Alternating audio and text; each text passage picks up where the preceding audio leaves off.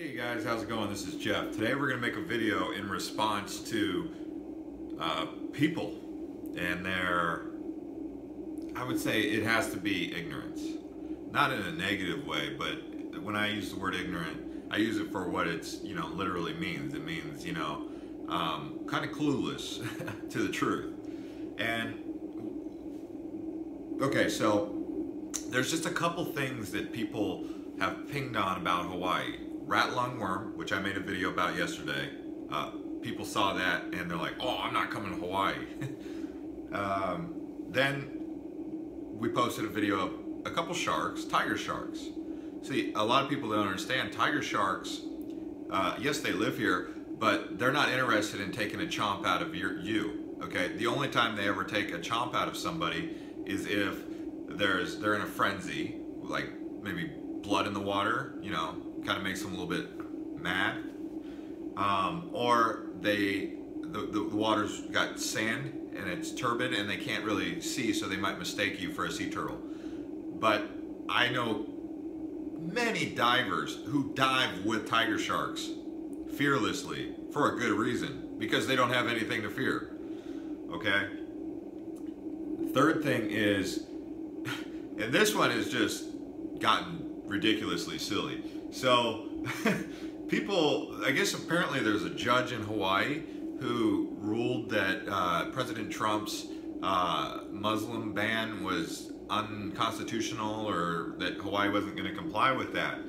And many people, more than a dozen, okay, that I actually saw, had said, oh, I'm not going to Hawaii because it's a Muslim sanctuary. Okay, let's clear the air on that one. Okay, I've been to places where there's Muslims. I've worked with Muslims in the tech world. There's good and, not so good in all walks of life, and in particular in any religion. It can happen.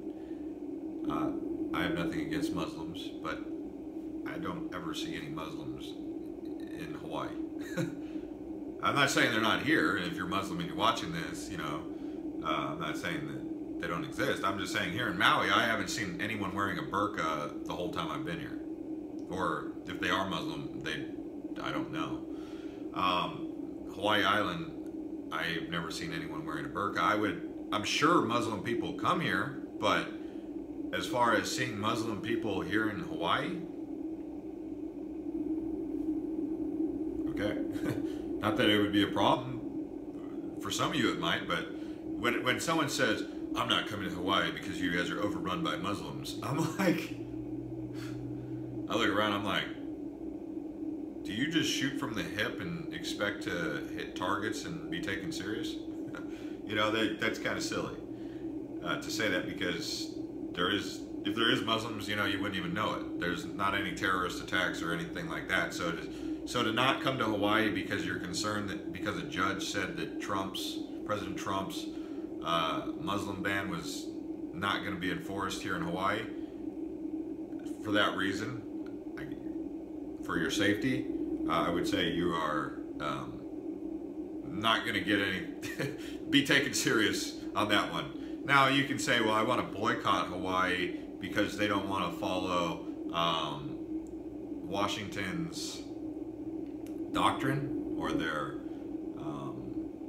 approach to legislation. Yeah, I know it was a 60-day ban, and some people have opinions about that, and I have one, and I'd stay out of that.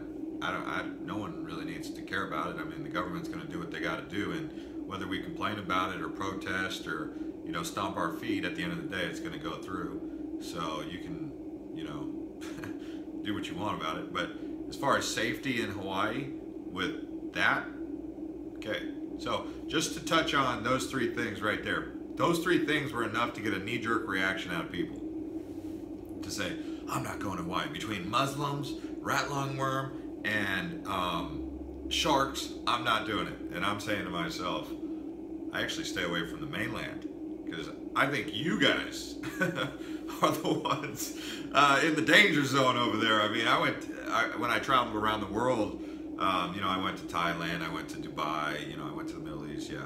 I went to Ukraine, which is close to Russia. I went to Estonia, which is close to Russia. I went to multiple different places. Rome. I went to Netherlands, London, you know, Paris. A lot of people say those are overrun places. And people asked me, they said, you know, I even went to Latin America, you know, Costa Rica and Mexico and stuff like that. They said, what's the most dangerous place you've ever been? And I was like, oh, wow. Of all those places, what's the most dangerous? And then I was like, wait a second, where's the most dangerous place? And I was like, to be honest with you, Jamaica, Queens, New York. Obviously, I haven't been to Baghdad, and I haven't been to, you know, Ramadi or Fallujah, you know, so. But out of the places that I went, you know, Jamaica, Queens was really a place where I, you know, was like that. And you know, I guess I've been like that in other places, in other cities. And another place that stands out is Los Angeles. There was, I remember I was taking a train from from LAX to downtown LA, and the train, I just caught the train because I like trains. Especially when you travel around Europe, you get in the habit of like enjoying the luxury of public transportation. America hasn't really got on board with that, but the rest of the world's on board with trains. I mean, it's actually a great thing. I mean, you don't get road rage on a train. So that right there is one thing, and you know, I know a lot of people get road rage, especially when they're sitting in stop and go traffic. So yeah, I got on the train, and I guess that was the downside to the American train system was, you know, there'd be like people talking to themselves, and they just seemed unstable, and at any given time they could like be talking to themselves and like look at you as like hey, what are you looking at? Like they kind of like and they, you know, even on the train, like two people wanted to fight each other, like they were arguing, like I thought they were gonna fight, like all out, like fight. I mean, I've seen it on, you know, YouTube and Facebook, and so, you know, it's just kind of crazy in the United States. So we don't have any of that here in Hawaii. No, I mean, there's occasionally a little bit of, you know, there is a little bit of it. So to say we don't have any of it, but if you're a tourist visiting here, I mean, you're going to be not exposed to that, period, unless you're like going into like some of the, you know, communities that might have that, but they're not tourist communities. So human to human dangers, this is a safe place. Like, you have no threat. Okay. The second thing, rat lungworm disease. I mean, people out here, we don't really get sick. There's not a lot of like sickness here. I mean, every once in a while, like we had a little bit of what was it? The mosquito-borne virus, dengue fever. You know, that happens. I mean, like, some people get it, but it's not like everyone. It's not like one of those situations where everyone knows someone who's got it. I mean, if everyone knows someone who's got it, that means it's really prevalent. Okay, but I could talk to when the dengue fever outbreak happened, where 16 people got it. I mean, out of what, 10 million people who come to the islands, 16 people. I mean, that's like a really low percentage, and I don't think there was any deaths from it. So it was a non-life-threatening disease that happened. Okay, same with the rat lung disease, non-life-threatening. Okay, in the big in the mainland, you guys have things like that too, where, you know, people get meningitis, spinal meningitis, cancer, whatever, you know, some sort of pneumonia or some sort of sickness that happens to a small fraction of the population. There hasn't been any crazy outbreaks of disease in Hawaii. So for you to take a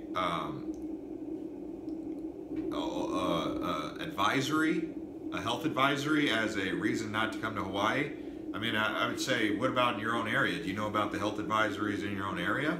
Hantavirus, you know, they do the whole Ebola thing. I mean, I was traveling at the time where every single airport was, we're looking for signs and symptoms of Ebola. If you have Ebola symptoms, please come to the front desk, you know, at every airport. And like, you know, I was like, it makes you think, yeah, like, it's almost like fear-mongering. Like, why are they trying to drum up this fear? You know, it's not that I take disease outbreaks as lightly. I'm just saying, like, I don't live in fear about it. I won't let it. I don't have that fear that takes over where I'm like, oh, I can't go to Hawaii, or oh, I can't go to Tahiti. Yeah, I'll hear about it on the news. It's like a travel advisory to Mexico, or like someone might put out a travel advisory to anywhere, right? Yeah, okay, we get travel advisories, but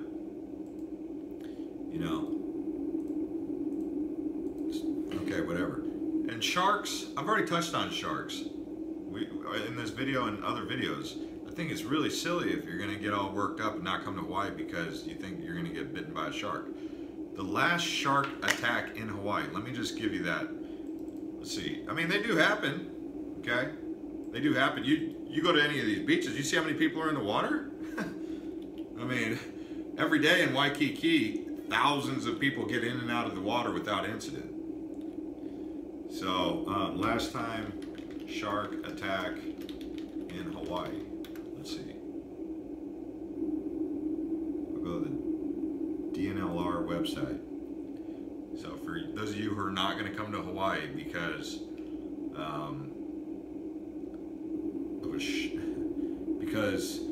of a shark, you do realize there's no one telling you to get in the water, and there's not a shark going to bite you if you're in 3 feet of water. At least not a tiger shark. I mean, maybe 6 feet of water, but usually it's not like right there on the beach. I mean, you got to be kind of out there. I mean, it's here was the last one. It was Kauai, 4/14/2017. A guy was surfing. So are you going to plan to come surfing? I mean, obviously if you're surfing, you might have a little bit of a higher risk, but even, have you seen how many surfers are out there every single day in Hawaii? So, okay, he was 120 yards from shore. It was a tiger shark, length 9 to 12 feet. Severe injuries to lower left leg. I mean, I'm sure he's not too thrilled about that, right? Like, that's not ideal. Water clarity, turbid. So there you go. That's an issue. Turbid waters. However, there was one on 11/14/2016 at Kamaole Beach Park, approximately 30 yards from shore. Lacerations to left arm, hand, and leg. Wait, lacerations to right leg. Estimated water depth, 15 feet. Clear water, 15 feet. Species and length unknown. Yeah. So, as long as you're not getting too far out there, like above your head in water, you're probably going to be safe. Just if I look at all of these, if I look at all of these like depths of water, they're pretty much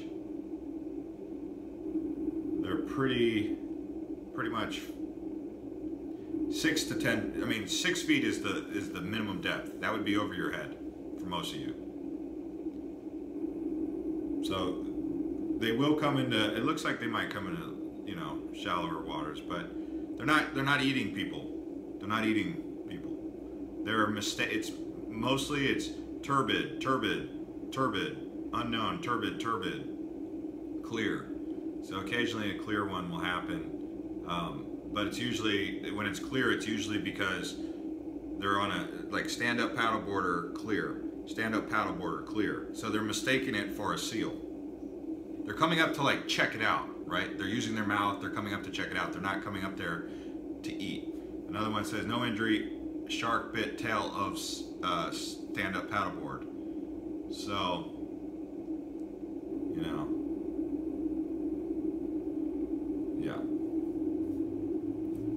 It's very rare. I mean, if you've seen how many people are getting in and out of the water doing this, it could happen, okay? But to say you're not coming to Hawaii because of that, come on, guys. Come on now. Really? You don't even have to get in the water. And even if you do get in the water, you still can put your feet in the water and nothing's going to bite you. So What other reasons do you have why Hawaii would not be safe for you to visit? I'd like to know, because some people make these comments, and if you think that I'm just making a reactionary video, no, I've read them. Okay, like there was a person here, I'm not going to say their name or anything, but she was like, that does it. Between rat lung and sharks, I'm not going to Hawaii. And you know, most locals, they'll be like, good, please don't. We don't want people like you here. You know, so that's usually what happens, is some local will say that, because, you know, that's just the kind of attitude that people don't want anyways, that just really negative attitude. So I'm sure if you guys had some concerns, that I'm not picking on you about him. I'm just saying, like, don't buy into that fear. It's not even legitimate. It's an advisory.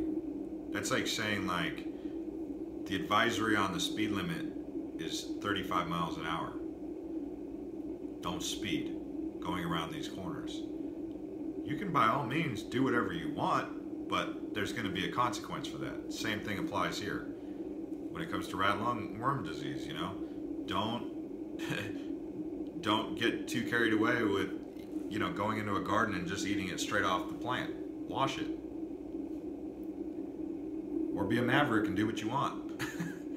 Okay, thanks guys.